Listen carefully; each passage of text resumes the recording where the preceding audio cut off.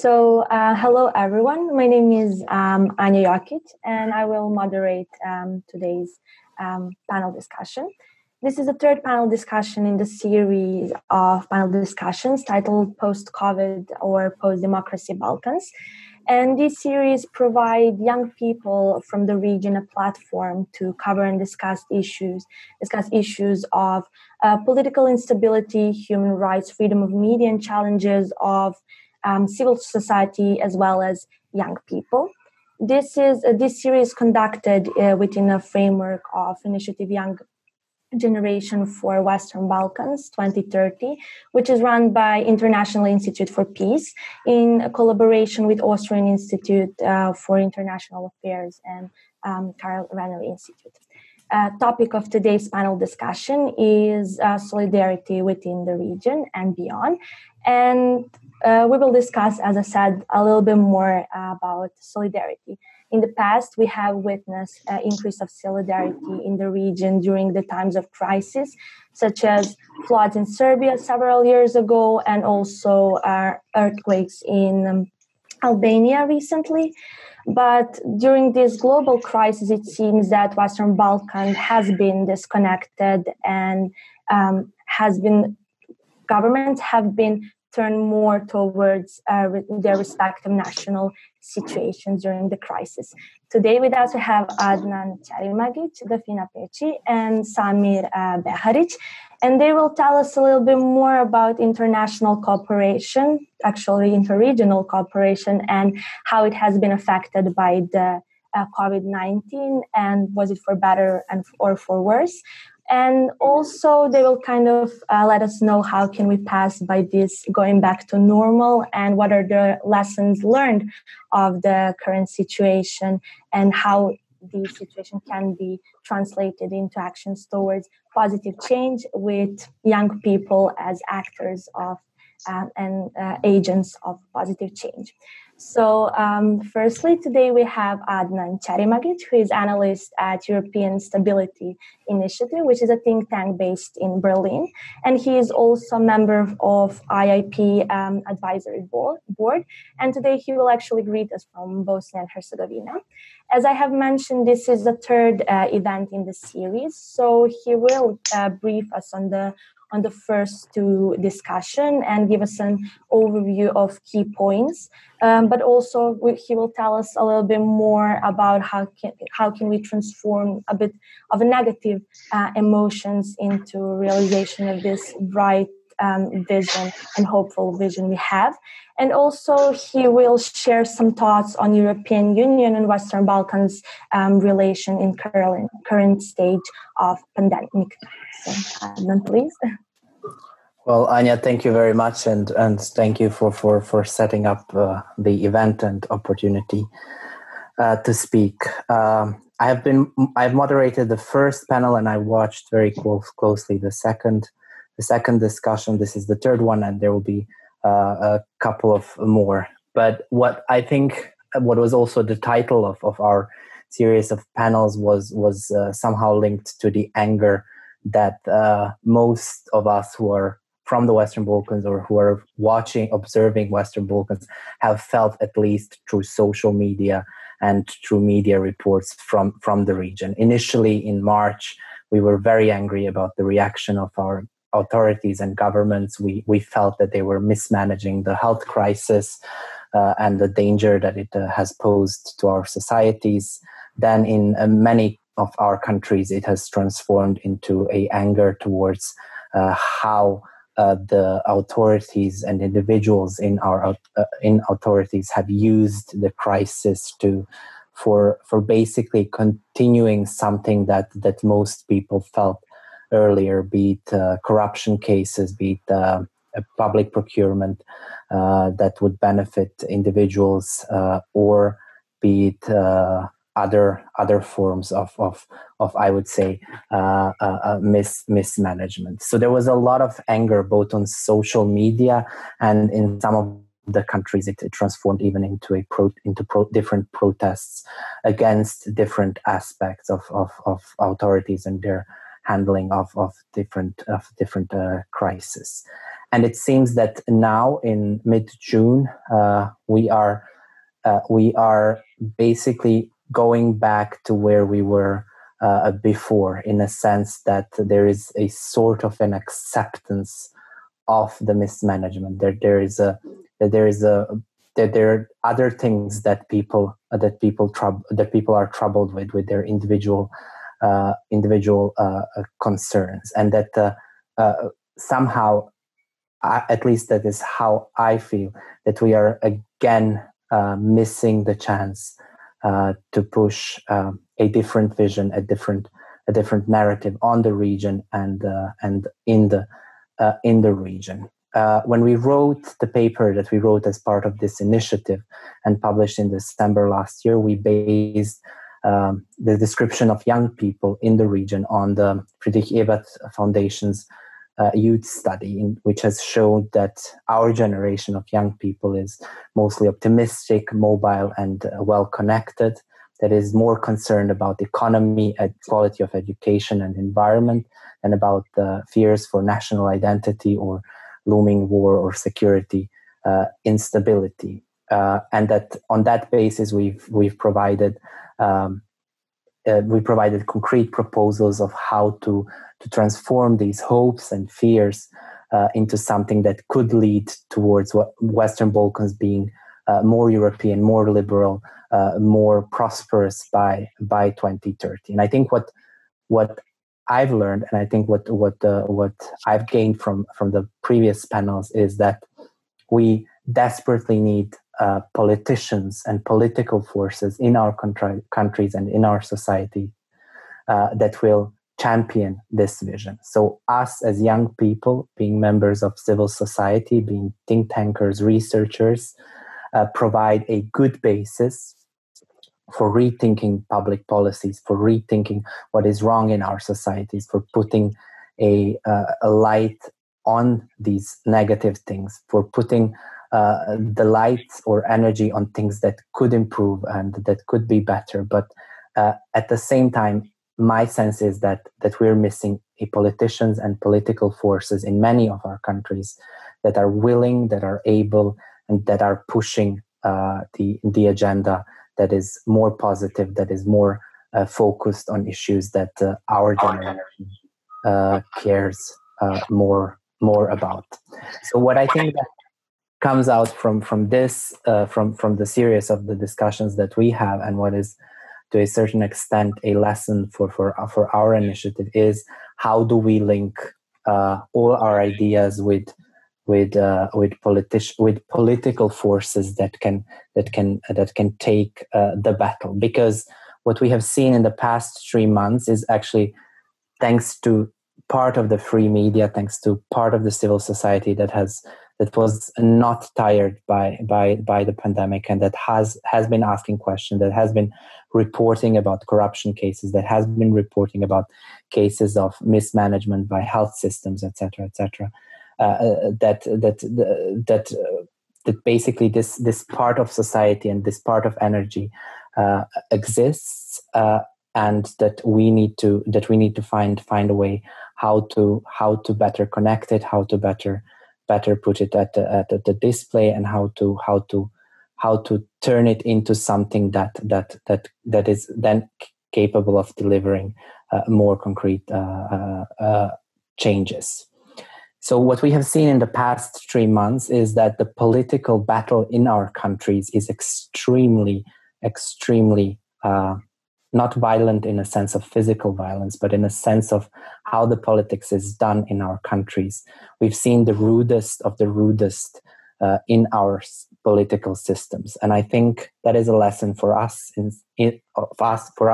this initiative, but also for young people, that in order for the change to come, we will need to have individuals and people and politicians that will be willing to go into the battle, and who will be able to fight and deliver the victory for the vision that we have also presented in our paper. So I think that the task for our initiative and for us going further will be to think of ways how to connect those things, how to connect people in the institutions that are working hard and that are doing good work, how to energize them even further, how to spread their energy further, to think about, and that doesn't mean, I have to stress out that we have to go into politics or that we will go to politics.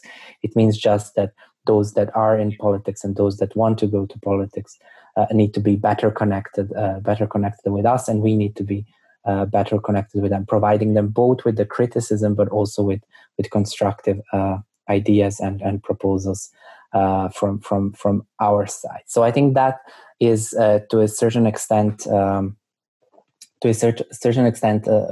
me the most important lesson that I've gained from these two rounds of our panels, but also from what was happening in our region in the past 4 months. I must say, and that is kind of a concluding remark, we have good politicians in our region. We have seen them working and being vocal and sharing some of the concerns and some of the ideas that we have. They don't necessarily belong to one or the other political party. They are in different political parties.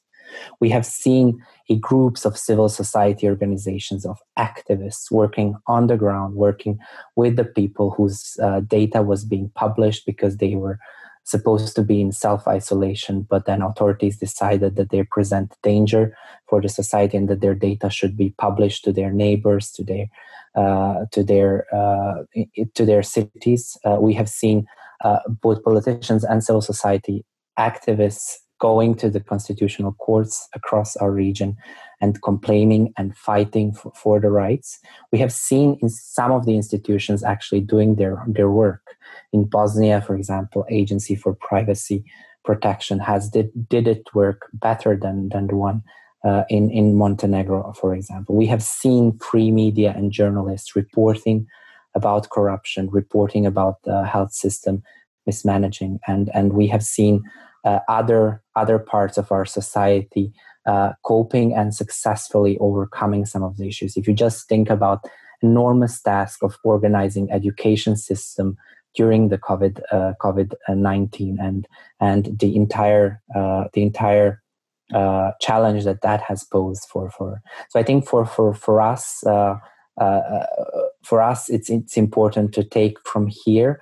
From now on, to take all this positive energy, to look at what has happened in a positive terms, and try to put a light on it and push it even further, and at the same time understand that all the negative trends that we can see in our societies, people and us will have to fight more forcefully against. So that and maybe just as a last point, if we talk about the EU Western Balkan relations, again we have seen how important politicians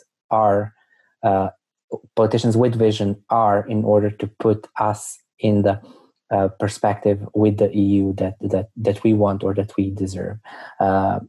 I don't know how many people are aware, but at the beginning of the crisis, EU decided that the protective medical equipment cannot be exported to the Western Balkans or any other non-EU member state. And it was a foreign minister of North Macedonia who started his own initiative with other foreign ministers in the region to write a letter to the EU in the European Commission, asking not just for the Western Balkans to be exempted from this ban, but also in that letter they wrote that they want to be part of a solution and part of a building of Europe in the post-COVID times, and that is to a certain extent for me the vision that we want our politicians to go with to the EU, a vision where we are together building the future for all of us. So that would be kind of my summary and then the first intervention. Thanks. Thank you, Adnan. And just before I introduce our second panelist, I would like to remind everyone that this panel discussion is being streamed live on Facebook. And also upon this discussion, we will have a Q&A session. So if you have any questions, you can write them down below and we will get back to them. So our next panelist is Dafina Peçi, and she is Secretary General of the National Youth Congress of Albania, but also governing board member of Regional Youth Cooperation Office, known as RYCO. So she will give us an overview of situation in Western Balkans 6 and the dynamics and overall relations with European Union, but mostly through a civil society perspective and also through youth perspective. And she will also brief us on current situation in Albania. Thank you very much, Anja, and thank you for having me here. Actually, starting from Albania, since I'm speaking from Tirana now, Albania has introduced tough lockdown measures to prevent the spreading of COVID-19. And I would think that it was the first European country which introduced such measures applicable nationwide. But on the other hand, the pandemic appeared to serve as a catalyst for several civil society movements across Albania, which I will mention them briefly in order to give a general overview what is happening here during these 2-3 months. So basically, it started with the Alliance for Protection of the Theatre, a huge debate in Albania. They formed an opposition to the government decision to demolish the building, organized rallies in several cities to collect signatures for a petition to reconstruct the National Theatre as in its original design. This was one of the first, let's say, acts or movements to show that no matter how things are going and no matter how many restrictions we experience during these months, when people here felt that things are going wrong with the way how the policy makers or the leaders are acting, they showed their reaction by deeds. I would mention as well several protests organized against the violence for Roma community in several cities. They organized as well in 3 other cities protests to oppose the violence against minors and sexual violence. Civil society groups were also engaged in collecting signatures for organizing the referendum on the electoral system in opposition to the choice of the electoral system by the political parties. So all these things are happening during this time of crisis. Another cluster of civic resistance formed around so-called mandatory vaccination. Dozens of activists marched in Tirana in early June to protest against the government plan to administer the COVID-19 vaccine through law. So basically the movement was called No Vax Albania, and the idea was that it had a huge, let's say, impact, and it's very important to be elaborated. But when it comes to different traditional media channels, it was all these things that I'm mentioning were not, how to say, mainstreamed in the proper way. So as Adi mentioned before, thanks to all other options that we do have via social media, via different channels, via civil society groups which are active, via grassroots movements, we have the opportunity to show and to communicate what is going on. And I will put some highlight to this communication part, because for me, in my point of view, it's very important, and it's something which needs to be touched and explained in all this situation. And the latest movement is coming from the high school students, which have been facing a lot of difficulties in the educational system during this time. And they had to go through the final exams, which somehow play a huge role in their future education in university or whatever they choose, and they were completely unsatisfied with the way how things were handled in the educational system during 3 months, with the exams, with the content, with the way how the exams were organized. And in every city of Albania, you have groups of young people, high school students, protesting and trying to find a middle way in the communication with the ministries in charge, especially the Ministry of Education, to to make sure that their requests are foreseen. I must mention that they have delivered official package of requests regarding the final exams, and they are expecting for a reaction, official reaction from the Ministry of Education. So when it comes to in overall the relation EU, Western Balkans, I think that, well, the EU has increased their presence both economically and politically, maybe as well, even from the reactions that came from different actors. For example, the governments or even some civil society, soft campaigns, if I might call like that we catch the moment or live that momentum when we saw a kind of distance or a kind of separation in the attitude towards what was going on. I mean, it was obvious, it was understandable, but it is not, as we felt, it is not fair. It is not a fair way of dealing with such situations. And I would say that, well, they have allocated, for example, to Albania 4 million euros for immediate support for health in the health sector, and 46.7 million euros to support social and economic recovery. But what I would like to talk about is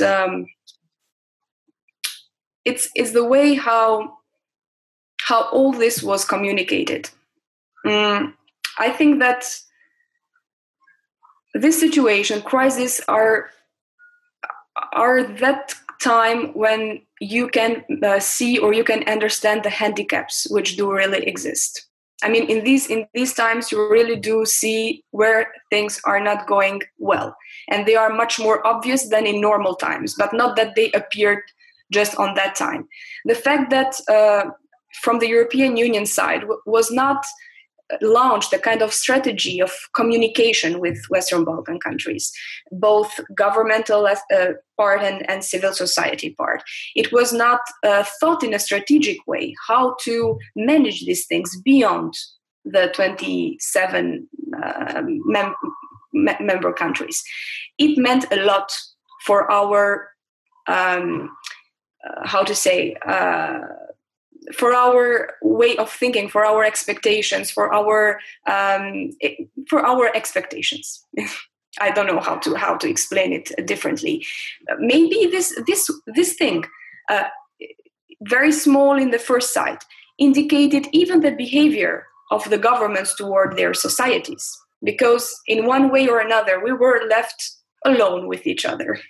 So this nationalistic way of thinking, coming from a model which is always talking about democracy, diversity, solidarity, when you see this model coming from this kind of level, then you feel much more free to act as you want, as you wish, in your own habitat, in your own country. And this period of time caused a lot of confusion, and confusion does not help when things are fragile, where democracy is fragile, when civil society actors are still not that strong to make big opponents to what is happening, when our institutions are still weak, when the law implementation is still weak. Confusion does not help. And what we miss in these kind of times, and I completely get in line with Adi, because yes, we do have very good politicians, we do have very good professionals working in the field that we are talking about, very good activists, because I mentioned a lot of movements happening only in Albania during these 2-3 months, and it is a testimonial that people do act and do think about democracy and about their rights. But what we are missing is a clarity coming from different levels, a strategic approach, a long-term perspective. A long-term perspective being put into systematic deeds. If we would have this on place, we would have not been going through some experiences that we faced during pandemic. So I don't think that pandemic brought new topics to us. It just opened those which were the weakest ones and made them more visible. So we had the chance as well to speak and to talk among ourselves, but even in the previous sessions, different aspects of or sectors of public policy have been directly attacked by this during this time, coming from education, employability, or let's say labor market has been going through a lot of changes in a very short time, and people still are not adopted now, but even are not prepared for what is coming in the near future, because we do not have any guarantee now. I mean, in Albania, we had just today 82 new cases, which, I mean, in report to our statistics, it's something to be worried about. So you expect things to go back to a kind of normality and not to have an increased number of cases. And public policies related to social security. So in this momentum, we are really, understanding where our weak points have been during all the time. And what I think we need is to reflect deeply and in a very well coordinated way with people working in institutions, with civil society actors, with a kind of donor coordination, which is very important, and keeping as well a systematic relation with the media, because they are playing as well a huge role in the public public opinion, to address in a very constructive way what is needed to be done from now on, by lessons learned from these three months. And what is important, I would say, is the fact that I would like to have in the core of the discussion, on the core of the opinion, those people who have been directly related to the sector, and having them putting the first input on what is needed to be improved. For example, if we are talking about educational system, we should find a way to create a consultation platform with all the teachers, with all the people who has been working in local level, national level, with the education. I don't want to have this talk with the minister in charge. I mean, to me, it's not that relevant. I want to have the first talks with the people which were attacked in that sector, because they are those who can give the best overview and recommendations. Then going to the employment sector with a business community, having them as those which are guiding us for lessons learned. Coming back to the social security system, because I think that when it comes to social security, we have a lot to discuss about, because we do have handicaps even in the legislation or policy level, but even as well in the institutional level. But we know for sure by numbers that the cases of violence, of criminality are increased.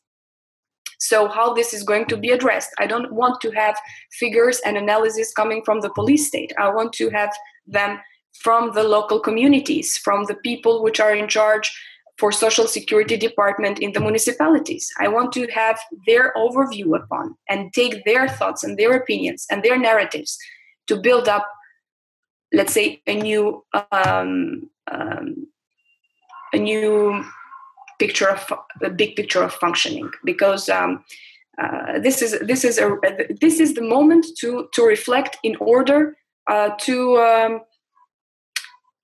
not to go through the same to the same steps that we have been through. I mean, it got us unprepared in first sight, but then on the other hand, it was pity the fact that for so many things that we could have put in place long before, we even didn't think about. So take it from now and trying to establish some good dialogue within our countries, but then in Western Balkan region towards EU as well, because somehow more or less we have been much more comparable to each other rather than with the developed countries part of European Union. So when it comes to Kosovo, to Serbia, Bosnia-Herzegovina, Macedonia, Montenegro, Albania, we have I would say maybe the statistics do change, but in a way or another, we have been facing the same difficulties. And towards European Union, more or less, we are in the same page when it comes to their attitude, to their support, to their to their solidarity, in a way or another. So I think that working back on our national level should be nothing more than a duty to fix things home, fix the things home, and then find a way to approach European Union jointly when it comes to different key messages that should be delivered not only to the governments or to policymakers or decision makers, but also to the public opinion, to the societies of Western Balkans. Because in the end of the day, when societies such ours do feel that we have a kind of disconnection, it's much easier to be part of a narrative, of a nationalistic narrative, or whatever it is. I mean, and I wouldn't like to mention the word post-democracy, because I really hope that we are not facing that. I think we are facing a huge crisis upon it, which must serve us as a big lesson learned for the future.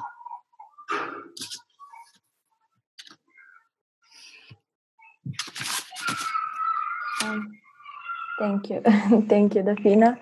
And I think you kind of gave, when you mentioned the difficulties that students have faced in Albania, you paved the way towards our next topic and our next guest speaker and panelist.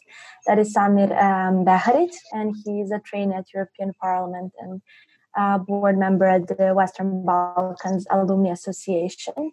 And I think I want to mention it. I think we can agree that one of the biggest perks of European integration, not only within European Union, but also for the Western Balkans, is certainly student mobility.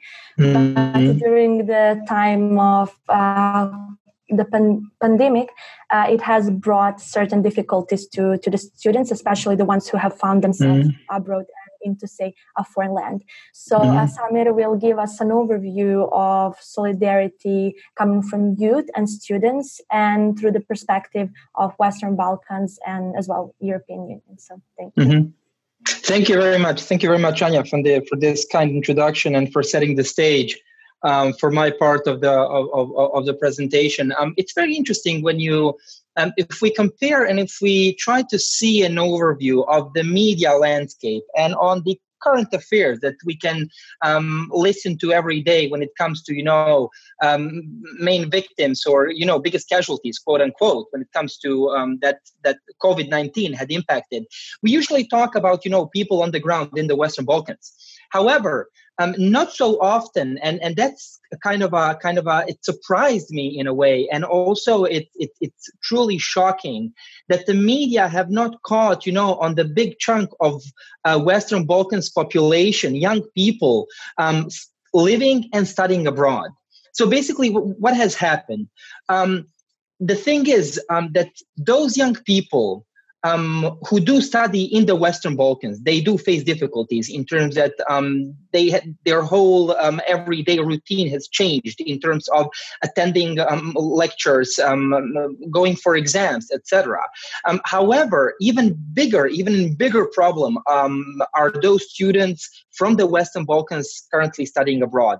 Erasmus Plus program, as such, and any other student mobility, as you rightfully recognized, Anja, is one of a lifetime experience in many cases for many students coming from the Western Balkans. For many of them, studying abroad for a semester is often the first time that they travel abroad.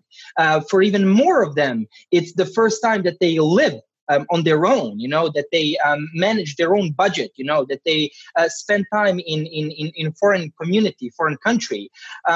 And now can you imagine, on top of that, they find themselves in a distant land where maybe they even do not speak the language of the country, and they find themselves in the middle of a global pandemic where no one knows how to cope with. No one knows what's the next step. and no one knows when will it end, and suddenly this student dream of going abroad, studying abroad, turns into a nightmare. So during the last 2 or 3 months, the Western Balkans Alumni Association, which is the first and the only basically NGO, regional NGO in the Western Balkans that gathers students who have studied abroad and decided either to return to the Western Balkans or who have stayed abroad, and then we are trying to keep in touch with them. We have been receiving constant messages. Basically, in some cases, I won't even put it under quotes. SOS calls from young people from the Western Balkans studying abroad, who have said, we literally currently at this moment have issues in paying our rent, paying for food. Because keep in mind that we're not here discussing only on Erasmus Plus students. Usually Erasmus Plus students have their monthly grant, have their scholarship. So in that case, at least from this financial perspective, they have been secured. However, the vast majority of students from the Western Balkans who are studying on full-time degree programs in the EU, and not just in the EU, even beyond the European Union, has found themselves in a bad situation. Just as a reminder, according to the student associations in Germany, more than 750,000 students in Germany have lost their student jobs. What does that mean? A lot of students have financed their studies and their life abroad by working abroad, student jobs, working like a 10%, working like 20%, 50% of the working time. However, with the arrival of pandemics, they have lost their jobs. And the biggest number of the students that we have received these calls who are from the Western Balkans are the students studying in Slovenia, Austria, Germany, USA as well, Russia, Turkey. And what we have tried to do is, first of all, we recognize that there is a huge problem, a huge discrepancy between the institutions who often did not know how many of their citizens are studying abroad. So that was, for example, the case of Bosnia and Herzegovina. At this moment, if you ask Bosnian authorities how many of your citizens study abroad, either as part-time students or as full degree students, they won't be able to say it. So what we did was we reached out literally as the Western Balkans Alumni Association to foreign ministry of each of the EU country, and ministries of several other countries which we have received messages from the students asking them, could you at least tell us what's the number of students from Bosnia and Herzegovina, in this particular case, who study in your country? And we have received this information. It was like a small campaign, like 2 or 3 weeks long. Until this moment, we have received information and collected the statistical data that there is more than 6,400 Bosnian students studying abroad as full degree students. And this is only data from 30 countries. Additionally, if we add to those students, those Bosnians who live already abroad with their parents, but who do have a Bosnian citizenship, this number is almost 10,000 students. And we have gladly sent all the data to Bosnian ministries, to the Council of Ministers, and they have promised last month already, Ministry of Civil Affairs has promised that they will try to push to ask for funds from the state institutions. However, parallel with that, we did not want just to wait for the help of our authorities. We also reached out to our diaspora, to Bosnian diaspora, in Switzerland, in Germany, in Belgium, in USA. And parallel with that, we have also sent another inquiry, another Google Forms, if you wish, to all those students, those 6,400 of them, and ask them, please submit here your data if you are under really serious financial situation, meaning that you have a hardship paying rent, paying for food, etc. And through that call, we have received around 250 student names. And with the help of diaspora, Balkans diaspora, not just Bosnian diaspora, that's very important to underline. We have managed to finance around 200 of those young people who have really had hard time paying the rent, paying for food, etc. So this is something that I think we need to understand when it comes to those young people who are faced with difficulties. They are not just those who are living currently in the Western Balkans. They're also Western Balkan citizens, students studying abroad. And this is a very important notion because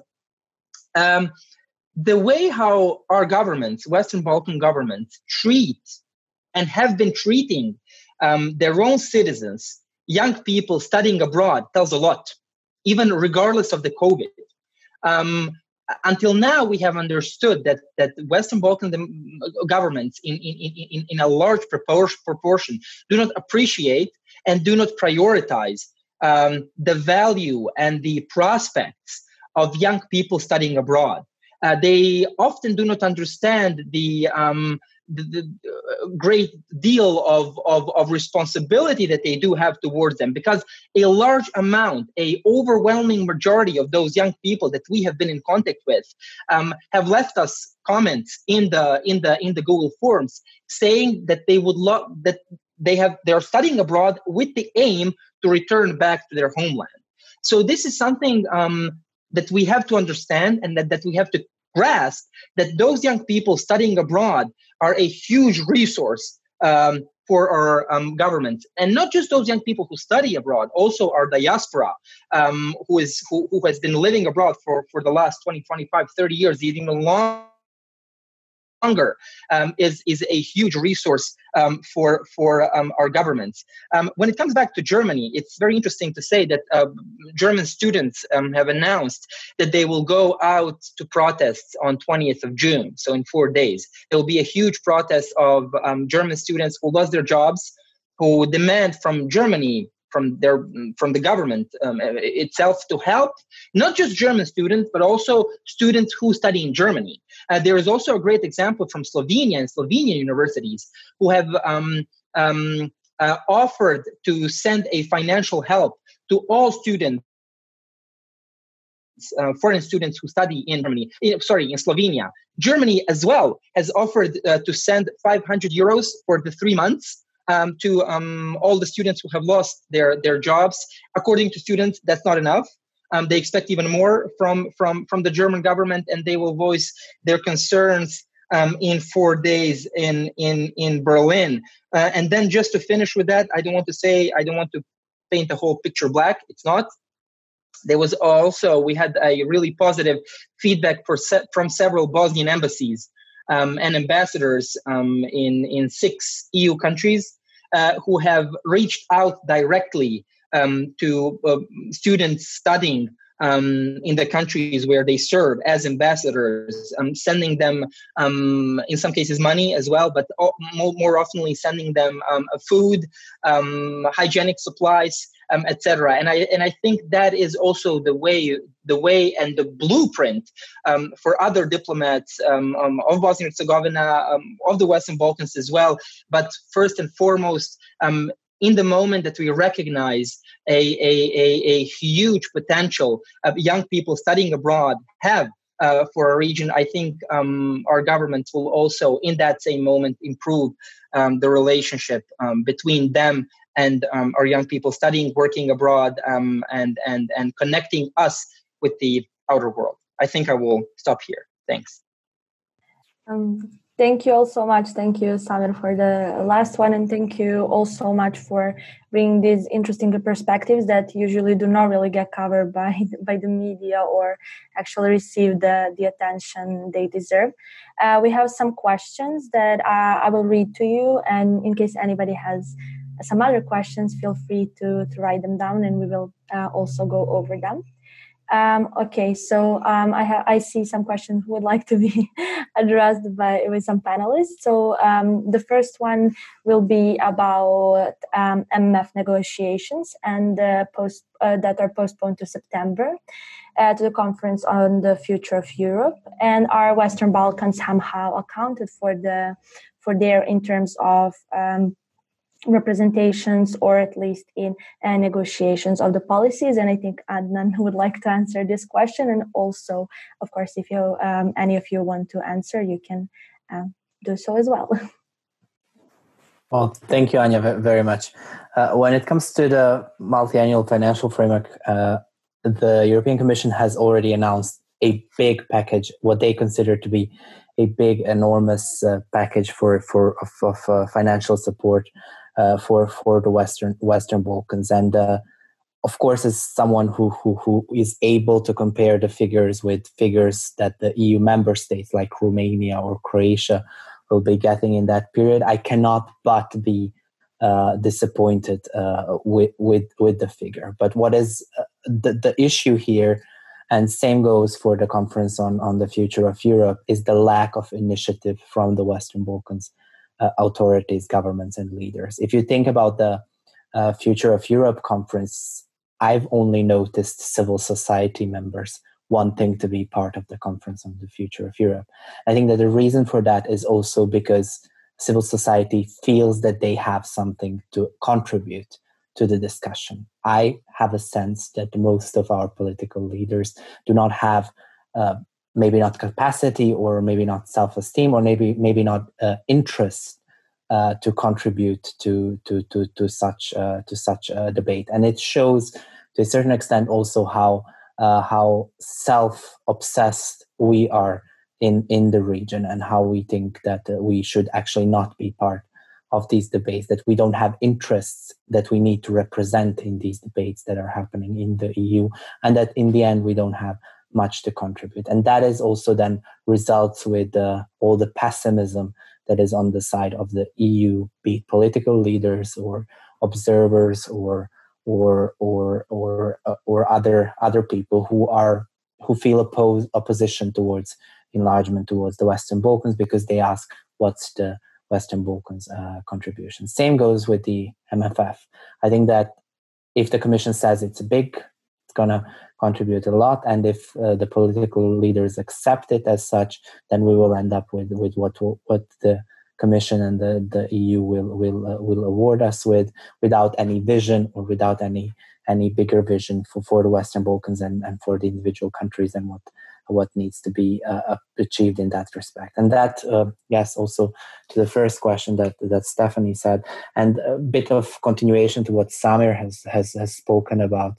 I think that part of the problem in our region, for example, this issue of our foreign ministry or any institution in Bosnia not knowing how many our students are studying abroad, is the lack of need or expectation. So we as a society, as members of societies, have very little expectations from our governments and from our authorities. I often hear from businesses or from young people or from people living in our countries telling me that their biggest expectation from the government is not to have anything to do with the government. So their biggest dream is that the government just leaves them alone, and that they can live their life. And in that sense, I think that what brings us together and what motivates me is my expectation from our countries and from our authorities and from our governments to actually do more, deliver more, and be better in what they should be doing, or what they are doing. And additional motivation, of course, I find from examples when things are working, and when things are done properly, or when things are actually changed. So yeah, that would be kind of the answer to the two questions, and a bit of a reflection on what Samir has said. In case any of the two of you do not want to comment on this one, we can go to the next question. So the next question is, how is the cooperation with civil society organizations on a regional level in the context of lobbying for EU support when it comes to the implementation of European values, democracy, and human rights? And I think Dafina would like to answer this one. And again, if anyone wants to comment as well, feel free. Thank you for the question. The idea is that inter-regional cooperation has to be exercised and has to be systematically exercised in order to send, let's say, joint key messages towards European Union level. If we do not find the common language among us, it would be very different than to go as, I don't know if I can say it, as a squad, as a team, when it comes to several issues and concerns that we do have in order to improve, I don't know, our frame of working, to strengthening the civil society of Western Balkans, to strengthening the organizations which do work here, to be more realistic in the programs and the projects we do implement. One of the things that, for example, we have faced, and this is based on a study done in Kosovo, Montenegro, and Albania about the civil society organizations towards implementing the EU values or talking about EU values or implementing those projects which bring us near the EU frame. The obstacles that we do face is the fact that the narratives are not local narratives. The topics which are treated are not coming as a bottom-up approach, but are somehow artificially brought back to the grassroots level, to the local level. So we need to have a better reflection of our situation in order to get the proper injection. So if we are not designing the campaigns, if we are not designing our work, our activities, our projects properly to the needs of the NGO sector, of the civil society, of the youth sector here, then in the end, what is going to be delivered, what is going to be as an outcome is going to be maybe good, maybe very nice in the public opinion, but not real. So one of the things we should address is the fact that, yes, we should exercise more this inter-regional cooperation, inter-society cooperation in the region, but on the other hand, we should stick upon our requests, our situation, what we really need from the EU, ourselves as civil society, and the fact that we need a lot of support to exercise the dialogue within the countries, within the region. Because if we are not solving our issues in our local reality, it is impossible to use the regional scale to address them properly. It was mentioned before the fact that civil society participates in different forums. It participates in different EU conferences. And we have, I've been myself part of different conferences when I didn't see the representatives of the government or people coming from the state level. And what does this mean? It means that firstly, they are missing what is going on in European scale or in regional scale. Secondly, they are missing the opportunity to show what they are doing in that matter. And thirdly, they are missing to listen properly to the opinions of the people who are, let's say, those which do need the proper answering, the proper reaction from the governments, the civil society, those people which in the end of the day are electing these political elites. So they are missing all these important things, and they cannot be surprised when we are in situations, deadlock situations. So what I would say is the fact that the cooperation among our countries has been much more intensified during the Berlin process. It helped a lot to have systematic meetings, to have joint approaches towards important issues and important policies that have been developed. What was missing during that process maybe is the financial backbone or proper strategy or a proper frame. But I think that we need a frame to operate jointly. If you leave it in the hands or in the goodwill of the countries itself, it can happen, but I think we risk too much. What I think it's needed to design a proper frame, a proper policy package, or I don't know, a strategy which strengthens the dialogue within the countries, within the region, and region EU. So an extension of the Berlin process, a Berlin Plus process, or at least a process which makes sure that all the actors are in there. Not forgetting the MPs, not forgetting the representatives in local municipal councils, not forgetting media, not forgetting state representatives, public administration. Not keeping it only in the civil society level and circulating the communication, the projects, the ideas, the activities among the same circle, because it's not going to have a proper delivery, a proper product. We should start to work in a kind of cross-sectorial approach and involve all the actors when it comes to the regional dynamics and regional EU relations.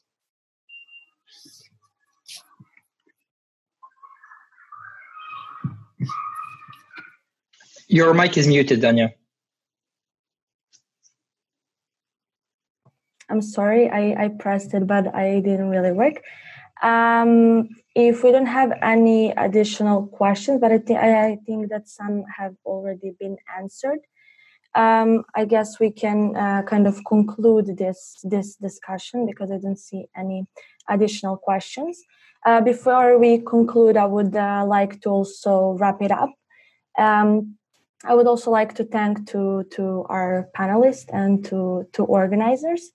And some things that we have learned through this panel discussion is that we really have different perspectives coming from top-down level and bottom up level, and they kind of need to meet somewhere in between. And we lack this dialogue between the levels.